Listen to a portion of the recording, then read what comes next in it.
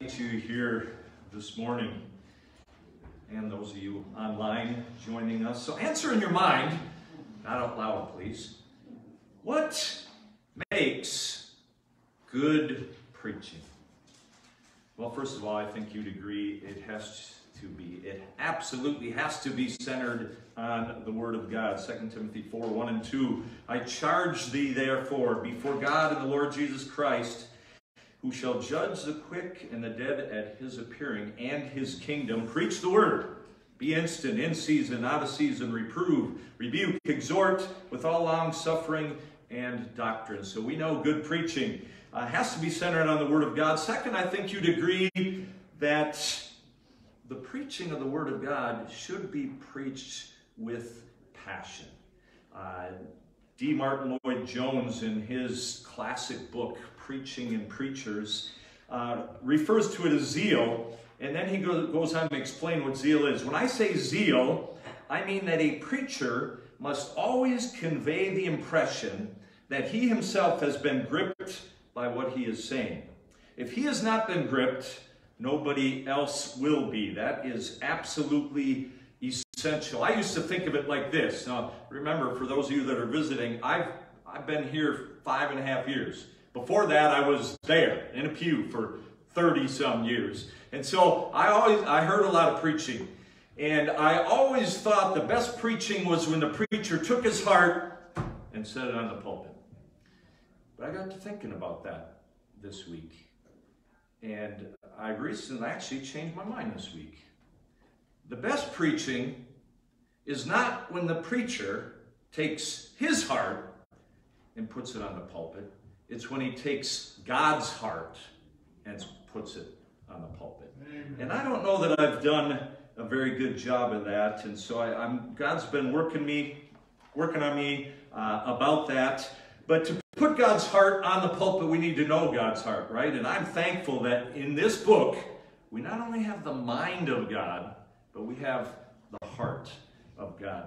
And we need God's heart. God's desire is that he wants your heart and he wants my heart. God wants our heart. We saw a couple weeks ago in the life of Martha that we can be cumbered about much serving. We can be careful and troubled about many things. And we can lose our joy in serving Christ.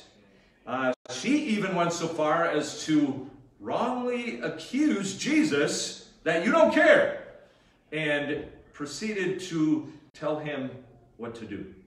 And so we can fall into that trap that Martha did. But then we saw the heart of God through Jesus. And Jesus gently comes to Martha and rebukes her and says, you are anxious, you're troubled. Mary chose the good part, and that's to sit at my feet and learn of me. Last week, we looked at the life of Elijah, and we saw in Elijah's life that we can get discouraged while serving God. Even after seeing God do great things, we can feel alone and begin to question whether what we are doing is doing any good. And then we can wonder if there's anybody else besides us serving God. Like Elijah, we can be slow to get our eyes off of ourselves and back onto God. But once again, we saw the heart of God. God comes to Elijah. God gives Elijah rest. God gives Elijah food. God gives Elijah encouragement and says, no, you're not the only one. There are 7,000 that haven't bowed the knee. And then he gives him work to do. Get up, get going, get back at it. But then, in the most important thing, I believe, from that passage is that God sends him on a journey to meet with God and learn a very important lesson. And that lesson that Elijah was about big. Elijah was about fireworks. Elijah was about calling fire from heaven. And God took Elijah aside and showed him and taught him, God's not just in the great winds. God is not just in the earthquakes. God is not just in the fire.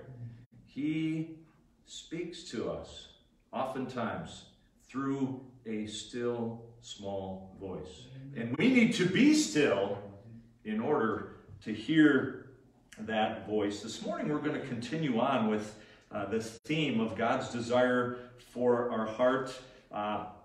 These messages are probably more for me than they are for you. Talking on Sunday or Wednesday after church, and some people are softer hearted than others. I'm hard hearted. I'm a slow learner. I'm not very emotional. I'm boom, boom, boom. I made a great military man. I'm duty driven. I'm by the book. But God has been working on me about my heart, and I'm going to be sharing those things with you unless God leads differently. But take your Bibles, turn to Psalm 63. If you're using a Pew Bible, it's page 452. Psalm 63, of course, right in the middle of your Bibles. Psalm 63, we have here a Psalm of David. And David, those of you who are familiar with him, was a man after God's own heart. And he was, in this psalm, he was inspired by God to share his heart.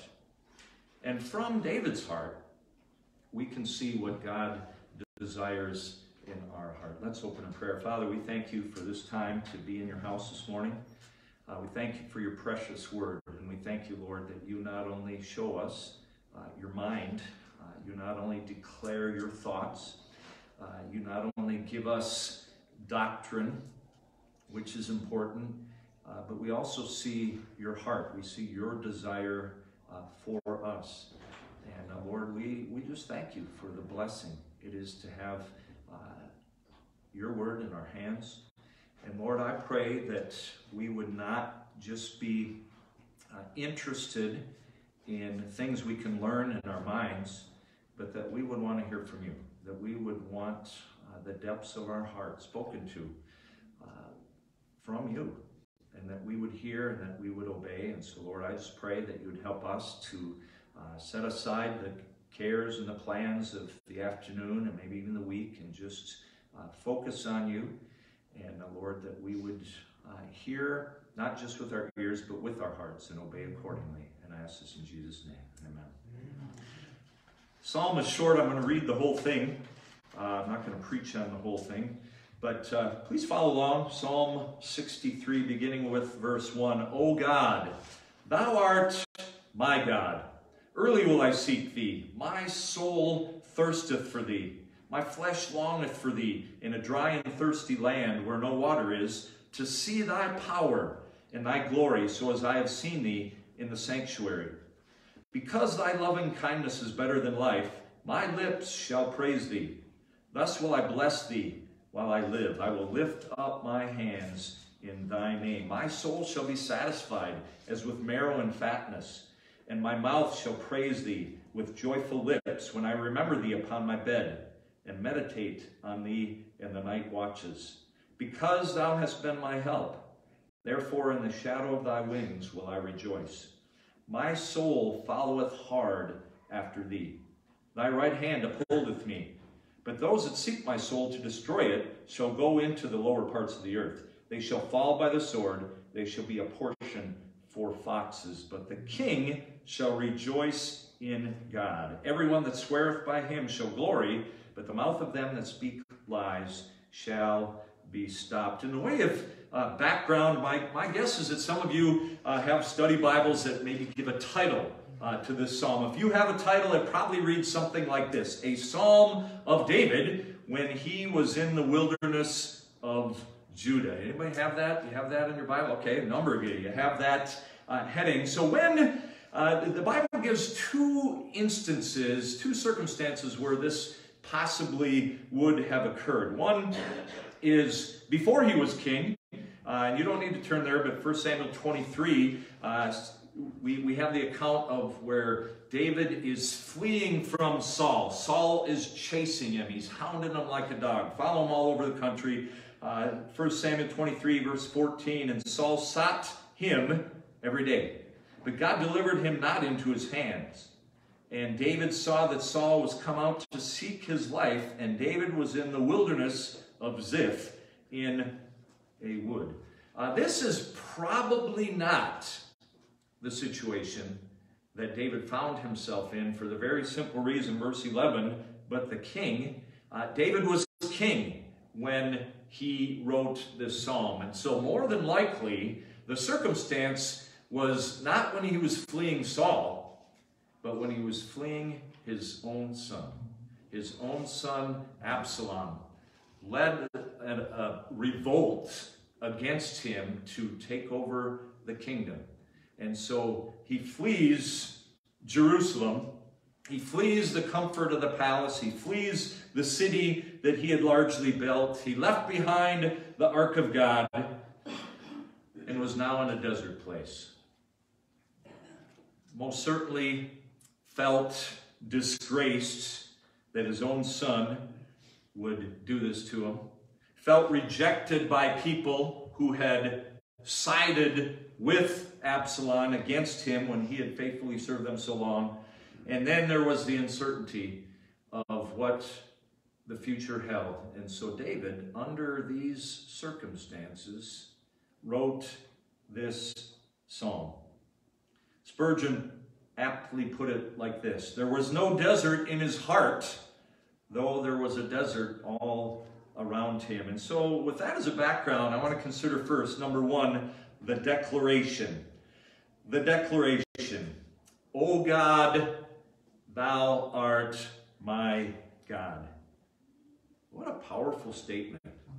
6 short, simple words. The longest word, 4 letters, and you could easily switch thou to you. Oh God, you are my God.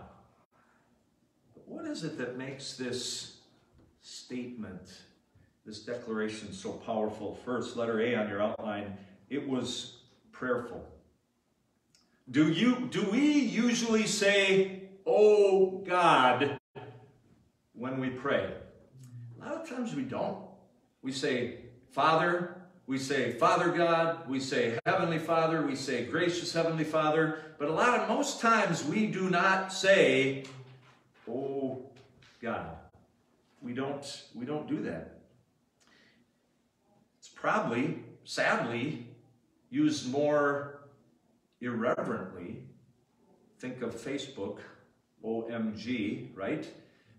It's probably used more irreverently than it is in a prayer. But when it is used in a prayer, I think you'd agree it is from the depths of the person's soul to start out, oh God. David did that here. And it's certainly a reflection of anguish of heart and probably desperation.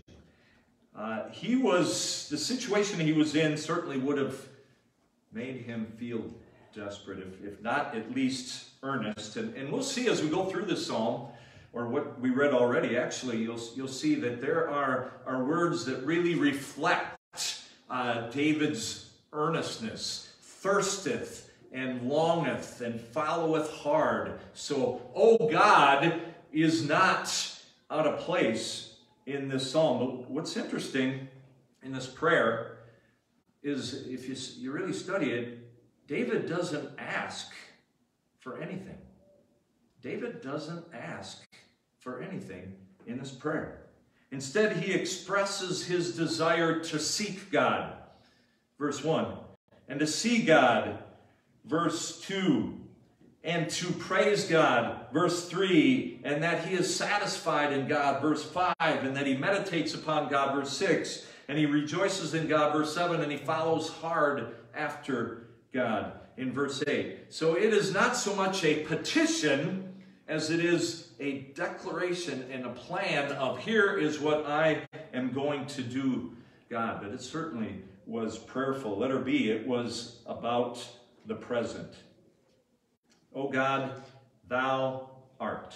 You are right now my God. It doesn't say, oh God, you were my God, like some people, if they were honest, would say. And it doesn't say, oh God, someday you will be my God, those with good intentions. To David, it was a present reality that God was his. It was a declaration of the present. Not of good intentions, not of past time. It was a declaration of the present. So it was prayerful, declaration and present, but it was also personal. Letter C. Oh God, thou art my God. Oftentimes in the Bible, the Old Testament, we'll read the God of Abraham and Isaac and Jacob. Or we'll read the God of our fathers, referring to their ancestors. And sometimes one person in the Bible will be talking to another person and say, the Lord your God.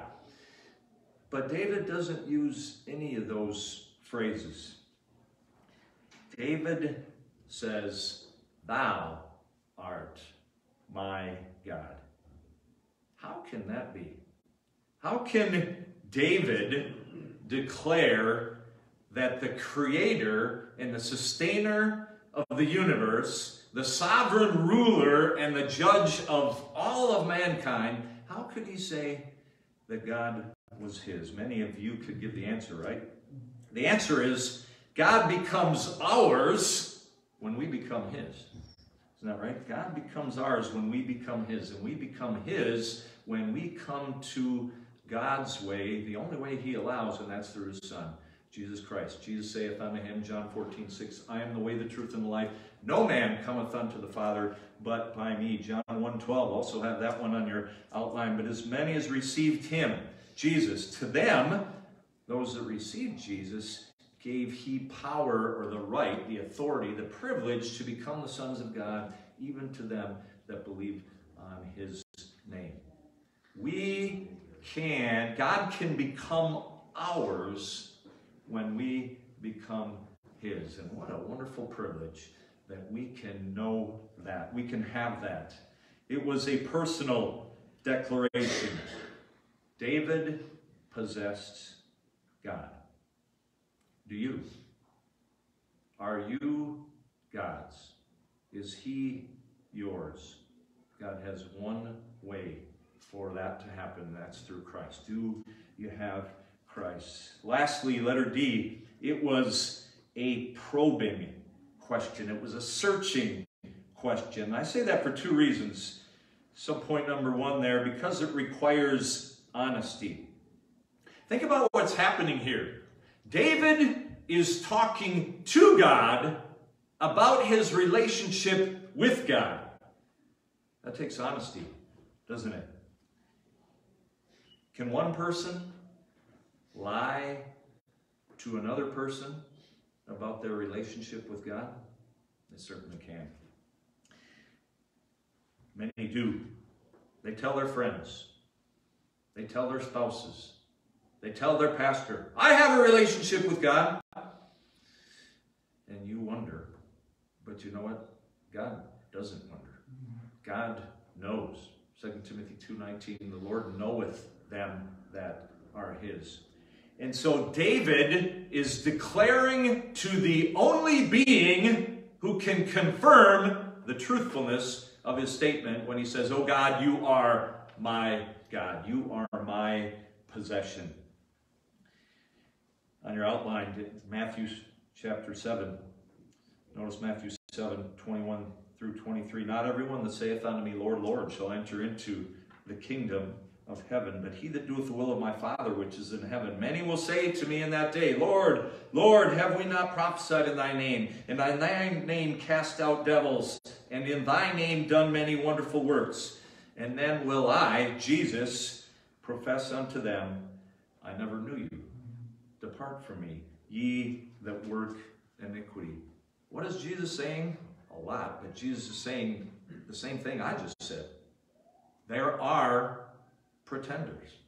There are those that say they belong to him and are not.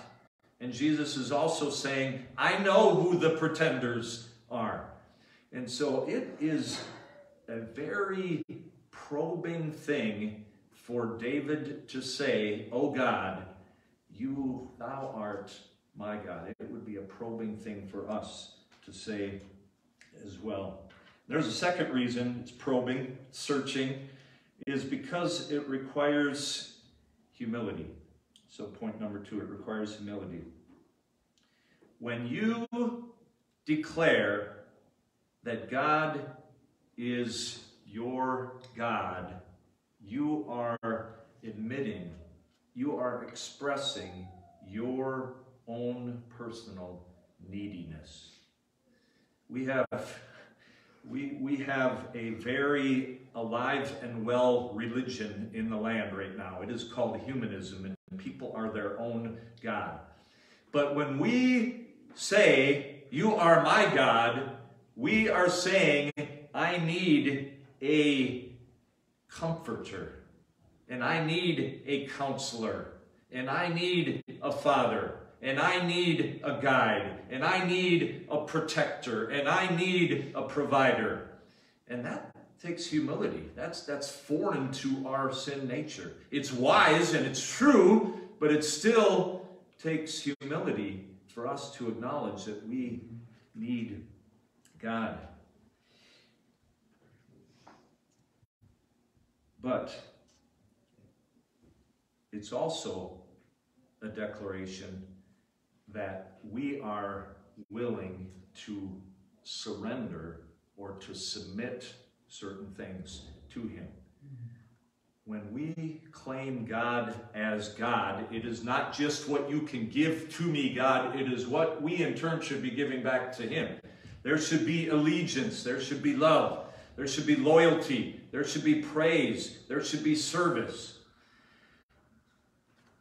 And yet, I think if we really got it the way David got it, we would not look at serving God or rendering praise to God or rendering loyalty and allegiance to Him. I don't think we'd look at those as something burdensome. We wouldn't look at those as surrender. They would be the natural, really, outworking of what is in our heart. First John, Apostle John put it like this: "For this is the love of God, that we keep His commandments, and His commandments are not grievous." They're not burdensome. They do not cause us grief. And so David, with honesty and humility, declared, "O God, thou art my God." What about you? What about me? God desires that this expression from David's heart also be in our heart. This is not just oh, that's nice information. This is, God wants to see this in our heart as well. Let's consider next, number 2 on your outline, the decision. The decision, verse 1 again, "O God, thou art my God, early will I seek thee." David follows up his declaration that God is his with the decision to seek God. But why would he seek something he already had?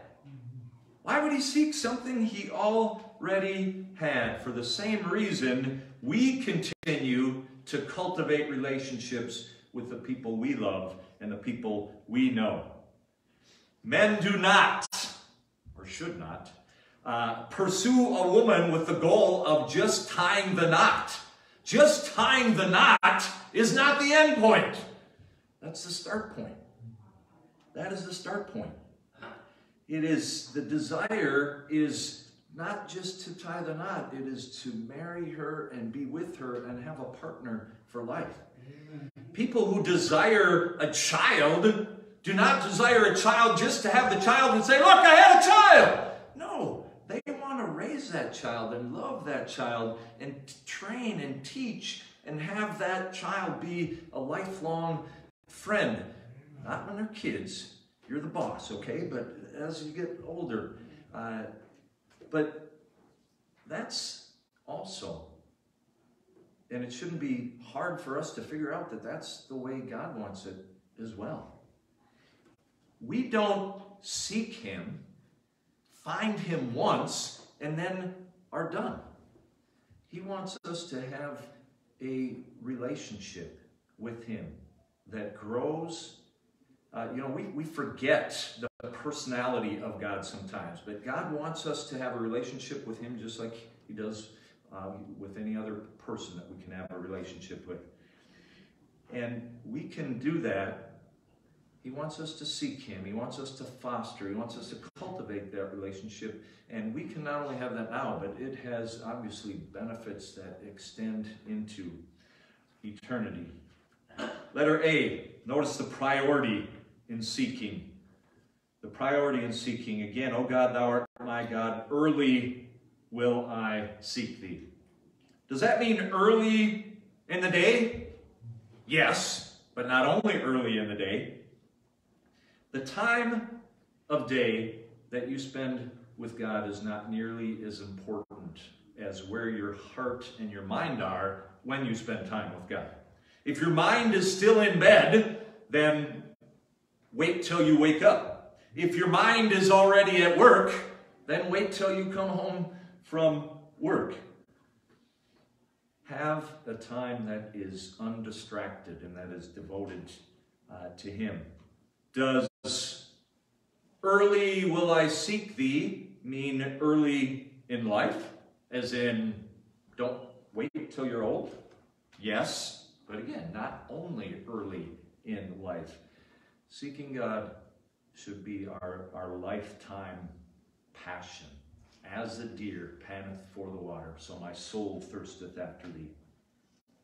But many commentators suggest that the word early here really doesn't have anything to do with time. It is more of an earnestness. It is more of a diligence. It's more of a zeal to seek God as opposed to the time of day. But regardless of the case, it's impossible to miss the priority that David had. Verse 1, my soul thirsteth, my flesh longeth. Verse 8, my soul followeth hard after thee. Let's not miss the significance of this. I gave you the background to help us think about this a little bit more. David wasn't seeking for a way to get his kingdom back. He was seeking God. David wasn't thirsting for vengeance on his enemies. He was thirsting for God. David wasn't longing for all the possessions that he left behind. He was longing for God. David wasn't following hard after plans to figure out a way to get out of this mess and fix it. He was following hard after God. It is as if David was saying, God, I want you more than my comfort and my crown and my friends and my family and my possessions and my reputation. I want you. I am seeking you. How or why could David say such a thing? We have the answer in verse number 3. Because thy loving kindness is better than life. In other words, to David, having God was better than having anything else. Sadly, that kind of thinking is strange to us. That's extreme. That's fanatical. That's not real. We wouldn't say that, maybe, but we think it. And yet, let's not forget, God shows from the man after his own heart what God wants for our heart. He wants us to seek him like that. What does God see in your heart? What does God see in my heart? What does he see in our priorities, in our schedule, in our thoughts? How many times do I hear people say, but I'm so busy? Think about David. David was a king. At this point, he had pressures and responsibilities that I dare say none of us have ever felt. He had problems. And yet, in the midst of those pressures and those responsibilities and those problems, he sought God. He sought God. Do we seek God?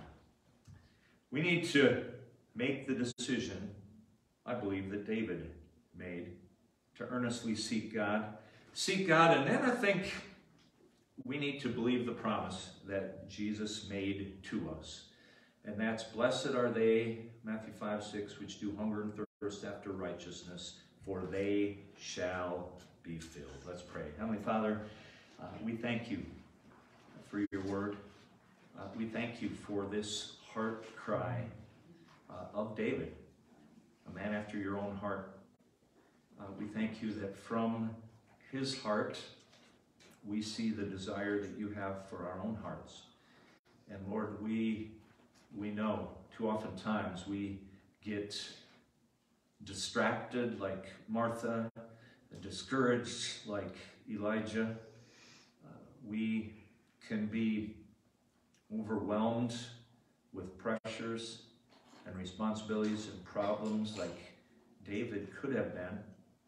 And yet he recognized that the way for peace, the way for direction, the way for comfort and wisdom and guidance was to seek you. And Lord, I pray that you would forgive us for our half-hearted seeking of you. I pray that we would be wholehearted seekers, the way David was. And we thank you that you suffer long with us. And Lord, I pray that we would not presume upon that, but that we would just become better, more zealous seekers of you. And I pray in Jesus' name. Amen. So what would God have us do in light of his word this morning? I think God wants us to honestly answer this question. Is God our God? Is he your God? He wants to be. Tozer put it like this in Pursuit of God: God waits to be wanted. Wow. God waits to be wanted. And of course, God can only become ours if we are his, and we need to come to Christ. Have you come to Christ? John 14:6, no man cometh unto the Father but by me. Child of God. God is your God. Amen. Do you treat him like God? Do you look to him not just to meet your needs, but do you look to him to render unto him what he deserves in the way of allegiance and loyalty and love and service and praise? We're going to stand at this time. Please stand if you can. Take time to be holy. 413. Martin and Don are going to come. 413. Take time to be holy.